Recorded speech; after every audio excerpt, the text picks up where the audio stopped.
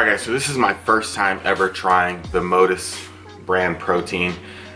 They sent this to me. Basically what they wanted to break down was that it was a higher quality protein sources as opposed to the typical rice protein and pea protein that you would normally see in a vegan protein powder. So what they use instead of the rice protein and the pea protein is they use pumpkin seed protein, they use a potato protein isolate, and they also use a cranberry protein. The serving size is 58.63 grams, which is approximately 2 scoops. There's 20 servings in here. Each serving contains 3.5 grams of fat, 1.5 grams of saturated fat, 11 grams of carbs, 9 grams of fiber, and 30 grams of protein. The sodium levels are 220 milligrams of sodium per serving, which is, you know, that's about normal. They also add in 4 grams of leucine. They also throw in some MCT as well, which is where you're going to get those fatty acids in there. They also have alanine, L-lysine, threonine, proline, and tyrosine. It's sweetened with stevia leaf extract as well.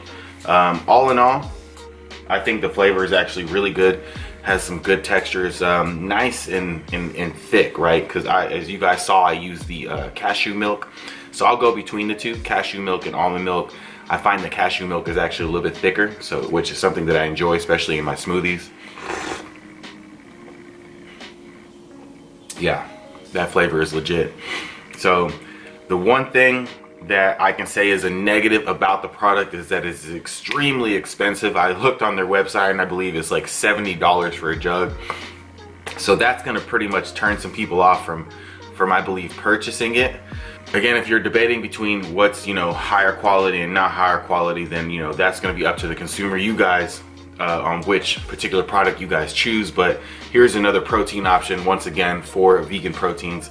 It's not something that I use all the time, but I do like to include them in my smoothies, as you've seen in the past. So yes, so I'm going to finish my smoothie up real quick, and then I'm going to hit a quick workout with Brian here a little later.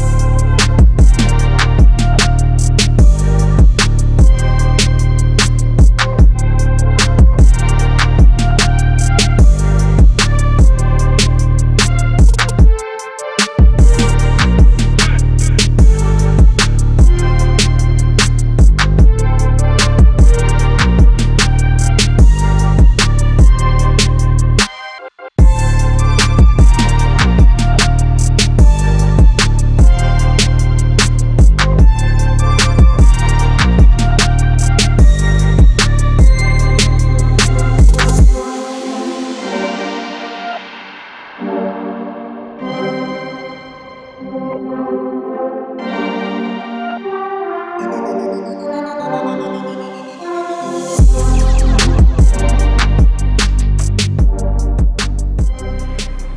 right, my friends, since training and cardio are now complete, finally got home. The first thing I did as soon as I got back was juiced. I actually did 16 ounces of celery. I juiced a full cucumber as well, along with 1 lemon and about 3 ounces or 3 inches of ginger. I added a little bit more ginger because the last time I made it, it wasn't enough. I like for it to be a little spicy. A couple things I also added to the juice were these tinctures. So I have one here. This is a lymph tonic tincture. And then I have one here that's a green tea tincture. I like to add those to the juices. And then what I'll do here is with my smoothie, this is CBD oil. So I'll do, this is 1,000 milligrams. I'll do 1 full dropper of this. Really, really good stuff. It's especially important for like post-workout. I'm surprised that a lot of these companies haven't gotten on board with CBD and added and created some sort of post-workout formula. But I love to add those to my smoothies, and that's exactly what I'm gonna do right now. So first up, we have these frozen bananas. So I'm gonna add 2 frozen bananas. Then I've got 2 ripe bananas. Then I'm gonna throw in some cashew milk. And since we have this Motus protein, we're gonna go ahead and use that again. So I'm gonna do 1 serving, which is gonna be 60 grams. It's about 2 scoops. Before I get it going, I almost forgot, 1 squeeze of the CBD oil.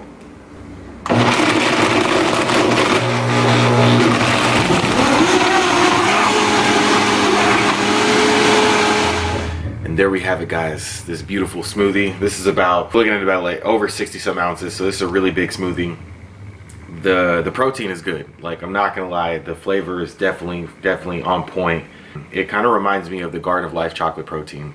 Very similar in flavor, so I'll give them that. And like I said, the quality of the ingredients in there is probably much higher than, you know, the typical plant-based protein. So you guys will have the link to their website down below. You guys see, I think the price is a little high, like I mentioned before, $70. But if you guys want to try it, go ahead and give it a try. Like I said, you'll at least know that it tastes good. It tastes good. But I'm going to drink this, and we'll be back for the next meal.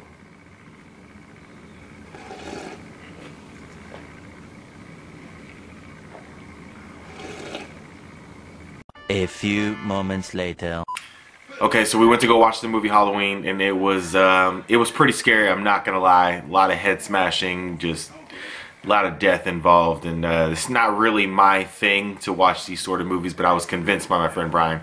But I'll take it for what it was. It was great. It was good. It was good, I gotta admit. So before I left, I had some grapes. I think it was roughly 540 grams is what I measured it out to be.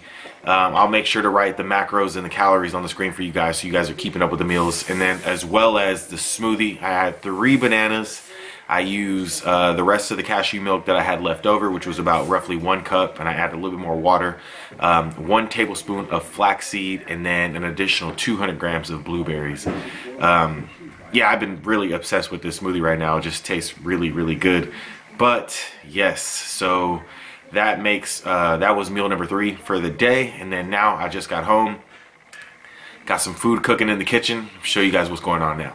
All right, so we have some sliced plantains being cooked on the stove. What we do is lightly coat it with a little bit of some like oil spray, and then we let the steaming do the cooking. And then we have some Puerto Rican style beans, or also known as habichuelas in Spanish. What are we throwing there, Mom?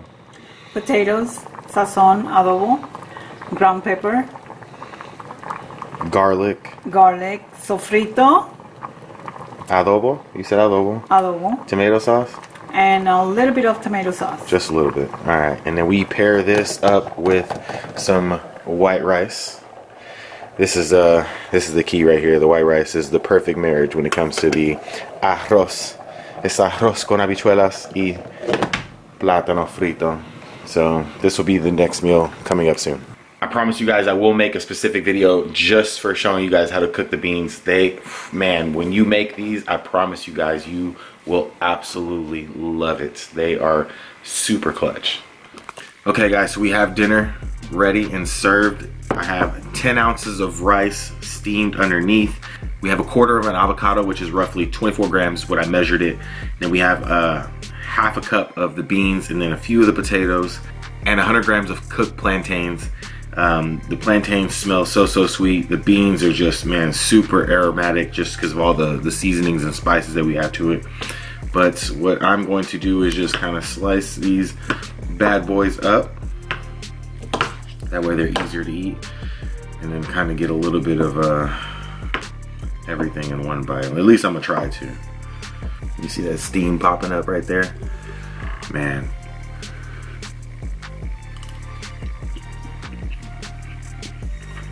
Oh my goodness. Let me get a little bit of avocado with this next bite with some potatoes as well. I'm trying to get all in one. That's it. That's it right there. It's absolutely perfect, guys. This is like a staple dish that we eat. As Puerto Rican people eat this all the time.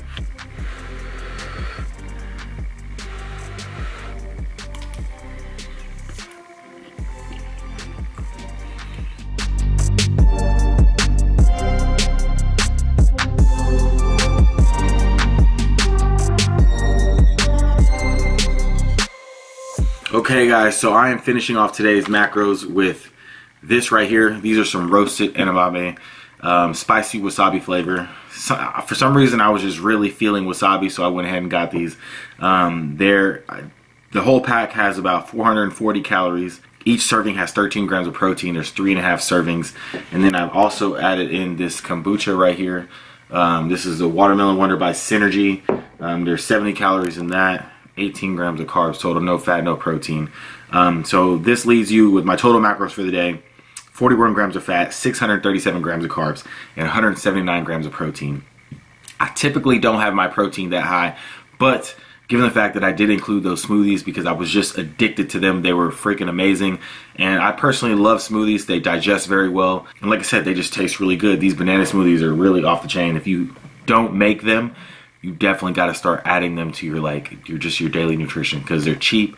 Bananas are really super duper cheap, and like I said, they taste absolutely amazing. You get a good protein, like Garden of Life. The one that I have, Modus Nutrition, is also good flavor, good tasting protein. That pretty much tops off today's food. So I wanted to mention to finish off this video is just talking about my feedback for the show and and what I want to do moving forward. I kind of thought about this, and I've decided that I will no longer be competing again in bodybuilding. Just the cost of all of it just outweighs any of the pros that you might have.